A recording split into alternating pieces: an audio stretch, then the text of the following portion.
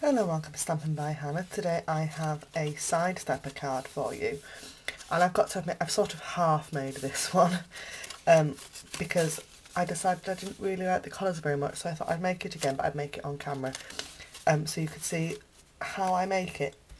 I have made this card on my blog previously and was asked for a video tutorial, but that was back in November of last year, so it's taken me a little while and I do apologise for that. This is my Sidestepper card, and it uses the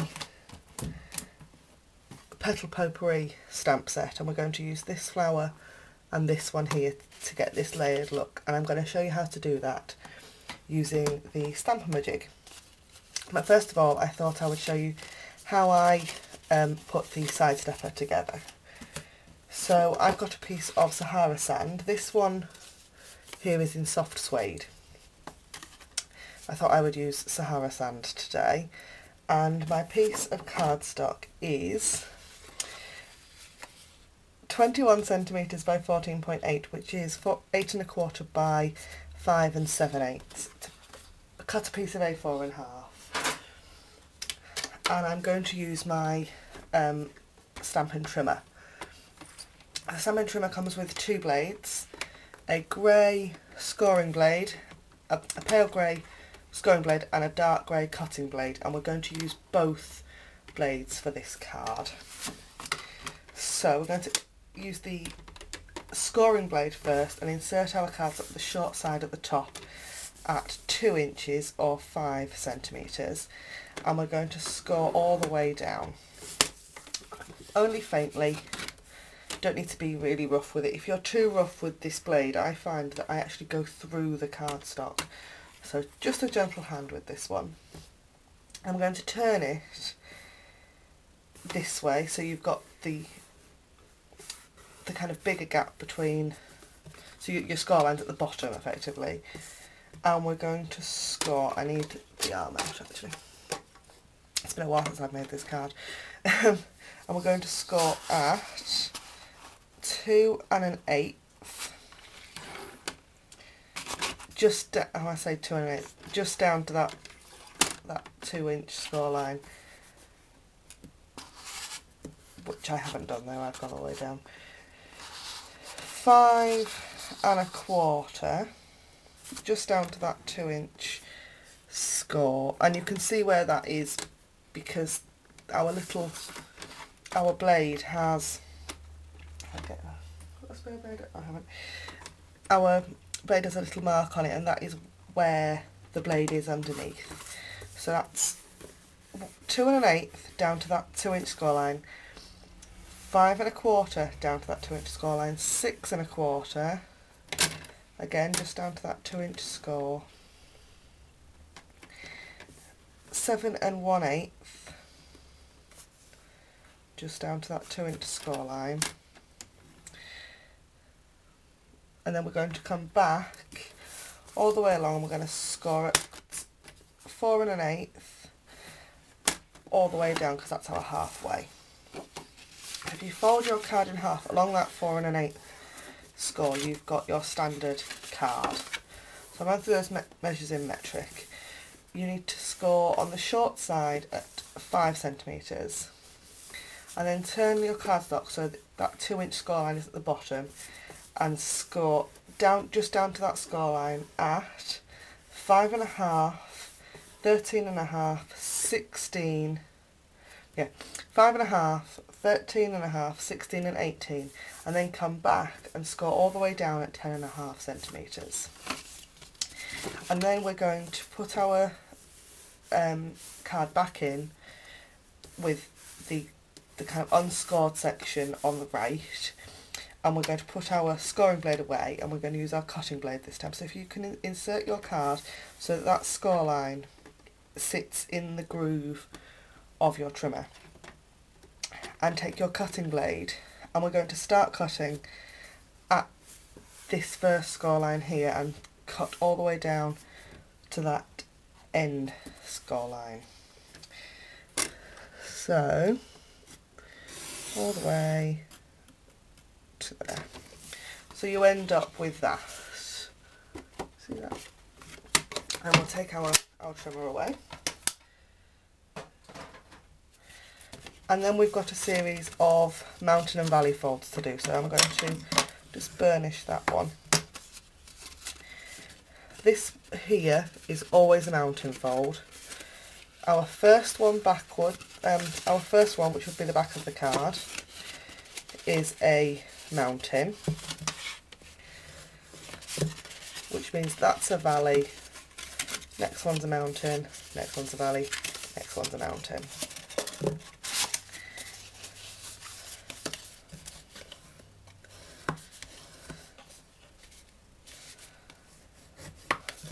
So you end up with that.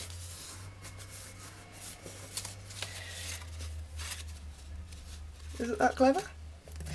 So I'll go for that again. That top, when you initially fold it in half like a card, so that this piece is your mountain fold. Open it back out again. This first score is a mountain, valley, mountain, valley, mountain, and that gives you, for some reason, a wonky back.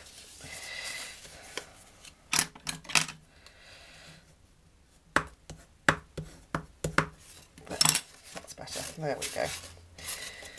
And then we're going to attach our flowers. So for my flowers, I've got a piece of Very Vanilla, and I've got Hello Honey, Tangelo Twist and Lost Lagoon and Sahara Sand. And we're going to take the detailed flower stamp first and our Sahara Sand ink. And my top tip for this is, when you've got your stamp, position it on your block so that one of the big petals is at the bottom, because you want to stamp with that big petal on the edge of your cardstock, so that it will work with our flower medallion punch.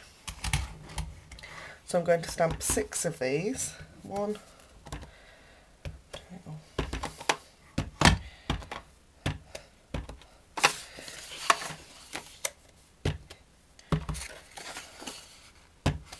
And it doesn't matter really how messy they are at this stage. And then I've got the kind of brush stroke flower, and I'm going to do the same. So I'll pop it onto my block with the big petal down. And I'm also going to, if you look at the image, it'll be easy to see on the case actually, that you've got slightly different petals all the way around. You want to remember that in a second. So I'm going to I've got my Stamp-A-Majig, and I love my Stamp-A-Majig. It's one of the greatest tools I own. So pop your handle down on your work surface, and this is your imaging sheet. You want to bring your imaging sheet in to that corner so that it's free. You don't want to put your handle doesn't want to sit on it, it wants to nestle in next to it. And that means that this block will then come in and we're going to stamp onto that imaging sheet. So I'm going to take my Tangelo Twist ink and ink up my stamp, and then I'm going to bring it in and stamp onto my imaging sheet. And this now acts as my guide so that I can then position this image over that flower, bring that handle back in, and I can take that away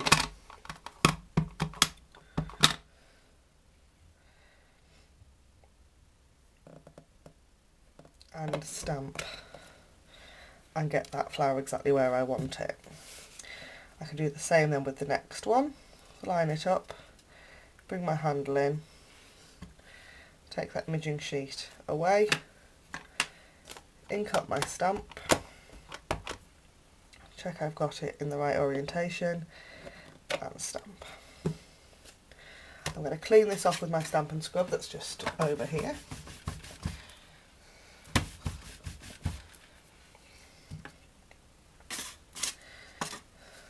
and move on to my next ink colour, which is Hello Honey, and I'll do this with all 6 flowers.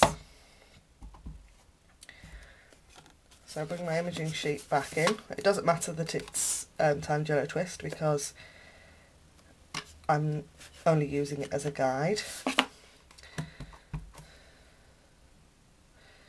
And stamp.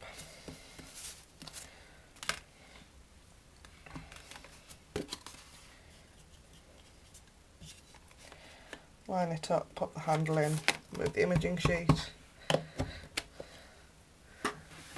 clean my stamp again. And then I've just got my Lost Lagoon. I'm going to bring that imaging sheet back in and line it up, bring my handle in. That handle needs to stay in exactly the same place.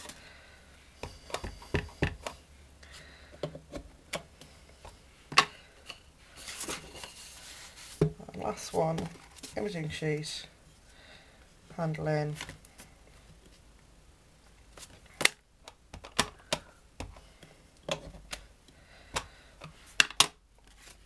and then this will just wipe off with the baby wipe. And I've got Hello Honey on my hands. So then, come on with your flower medallion punch and punch out each one of these flowers.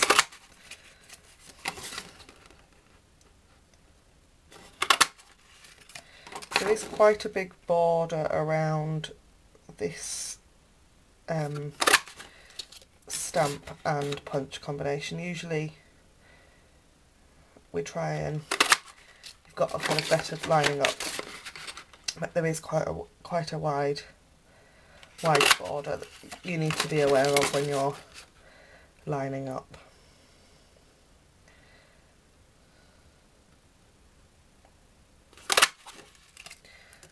And then while I've got my piece of Lost Very Vanilla, I've got the Simply Wonderful Celebration stamp set, and I've got To a Great Friend. And I'm going to stamp this in Tangelo Twist.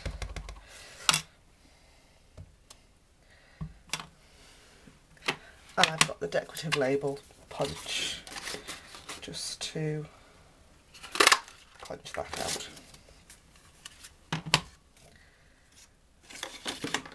And then all we've got to do is arrange our flowers onto our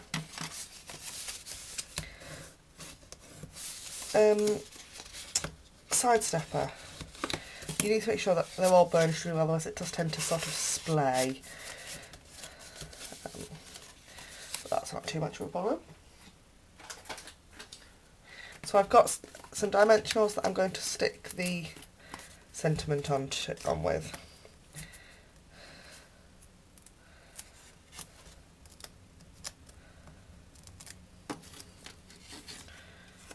Just there. And then I'm just going to use Snail to attach these flowers. You could just as easily use Fast Fuse or glue dots or liquid glue. I just want to put a little bit of glue on the bottom and then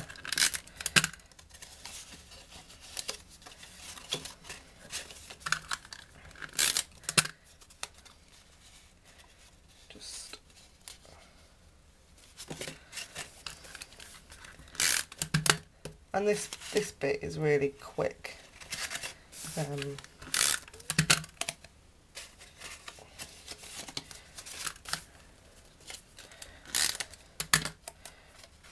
Just like that, and that is my side stepper card using Petal Potpourri. Thanks for watching. Bye for now.